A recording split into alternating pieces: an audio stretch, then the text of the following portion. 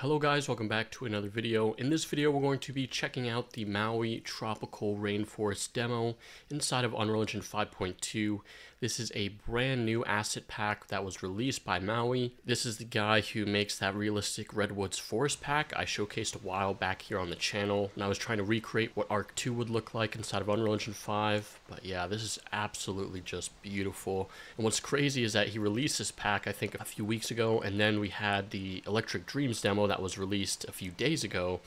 I think both of these demos are very comparable in terms of, the assets that they come with, but the only real difference I can think of is that the Electric Dreams demo lacks these sort of jungle trees that we find here in the MAWI Tropical Rainforest pack. I mean, in the Electric Dreams demo, they just have, simple forest trees. It just doesn't look like a jungle, but more like a normal forest, if that makes sense. But in this MAWI pack, they have tropical palm trees, these massive jungle canopies. Now, before we get into the video, I want to really quickly tell you about my multiplayer survival game course. Learn how to make a multiplayer survival game inside of Unreal Engine 5. We create things like an inventory system, crafting system, an open world map that uses PCG to procedurally spawn all the foliage on the map, complete building system, harvesting system. There's over 50 plus hours of course content. So head over to smartpoly.teachable.com and get an early access discount on the course. The price of the course will be raised later on, so make sure you don't miss out. So check the link in the description below or head over to smartpoly.teachable.com to learn more. And I mean, this is just what I imagine when I think about what Arc 2 would look like. I mean, you just have a very dense jungle with these leaves on the ground, bushes, vines sprawling from everywhere. It just kind of reminds me of running through the forest in the original Arc game, but I mean, the graphics are nothing when you compare it to this. And speaking of Arc, I know I referenced that game quite a bit here on the channel, but I mean, they're working on a remaster of the original Arc 1 game,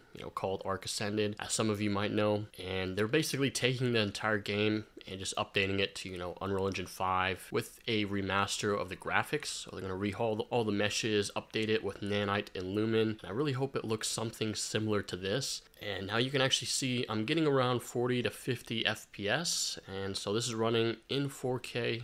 And on my RTX 4090, there's no DLSS enabled as far as I know. And I mean, it's expected to get this type of frame rate, especially when you have such a densely, populated jungle.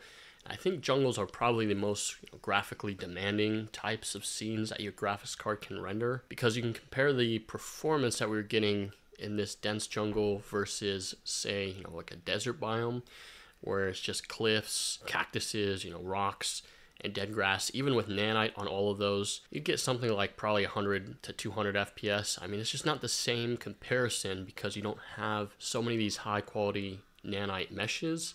It's such a close proximity to each other, like you would in this jungle demo. Now, the huge thing that I think is a big deal, which I don't think any of you will notice, but is the fact that you can look at all the foliage here in the scene, like say the bushes and trees, and you aren't going to see any pop in. I mean, this is very common with games nowadays, that you have a billboard for foliage off in the distance, so that you can save, with the performance, then swap it out with the actual mesh as the player walks up close. And that process many times produces this very unnatural and very noticeable pop-in. And now you can't see any of that in this scene because, well, we're using nanite meshes on everything, which means that you have this high poly, high geometry mesh stream in and out without using proxy meshes to save performance. And nanite just, triangulates the entire mesh and it streams in and out seamlessly. I mean, you just don't notice any pop-in of the meshes anymore. And it also saves game developers a lot of time because they don't really have to spend time making a proxy mesh and trying to make sure that it blends in with the actual normal mesh. Now, another thing I love about this demo is just the forest floor. And all of MAWI's demos and asset packs do this. They just have so much ground clutter on the forest floor, which makes it look so realistic. Rather than having, a flat texture on the landscape, you have, different piles of leaves, which are actual meshes. They have tree roots and these vines, different bushes and plants that are just scattered all across the ground. Now, I'm not sure if this scene was made procedurally or not. I think it was just painted on the landscape. I could be wrong, but just imagine using some of these jungle trees and asset packs inside of the Electric Dreams demo, swapping out the forest trees that they have in there for these jungle trees.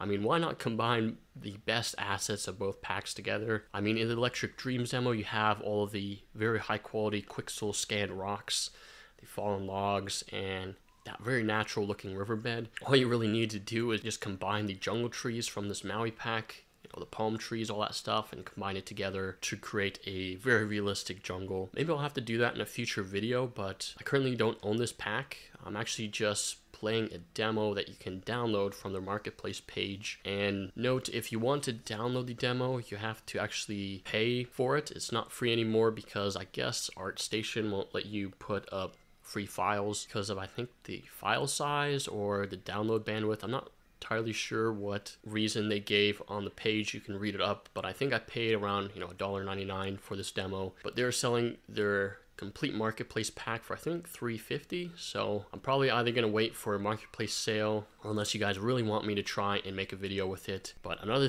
amazing thing is just seeing the lighting peek through the trees. I mean, you can just see the sun rays casting through the jungle, and it just looks very realistic. And if I try and purchase this pack, I'll definitely have to try it out inside of VR. I already tested the Electric Dreams demo inside of VR, and if you guys want to see that video, I'll leave a link to it in the description. I was absolutely blown away by the graphics, and it seems that Unreal Engine 5.2 has more updated support for Nanite and Lumen inside of VR. But yeah, this Maui Jungle Pack is really putting my graphics card to work. I mean, we're getting around 40 FPS in this scene. I would really love to test what kind of performance I can get out of this demo with, say, DLSS 3.0, especially with the frame generation, because I think I could probably even double my frame rate, squeeze an extra 40 frames out of it, and at least get this up to 80 frames a second in the scene, which would look a lot more smoother. But then again, I'll have to buy the pack to install the DLSS plugin. But yeah, I think we've made our way here to the end of the level. I think that's the end of the forest over there. So for some reason, my brain just thinks that this trail is going to reach, the end of the forest, and it's going to lead to some sort of tropical beach. I mean, what if you combine this Maui pack with the Electric Dreams demo rocks? Like, say you took all the Megascans rocks and then created a coastline, and then add the fluid flux water and beach waves. I mean, that would just be a combination of all the most realistic forest and water assets that we have available. And maybe if this video gets 1,000 likes, I'll try and do that. But even then, I'll probably just do it anyways because it just sounds like it would look amazing. Now, this demo comes with 2 different maps. So we have the jungle biome on a sunny day, and this next map is the same jungle map, but in a storm. So here we are in the storm level, and it's just pouring down rain. There's some lightning going off in the background, which is a really nice add-on because it adds sort of this flash of light that illuminates the scene around you. And in my opinion, these overcast scenes always look so much more realistic than the sunny, clear skies ones.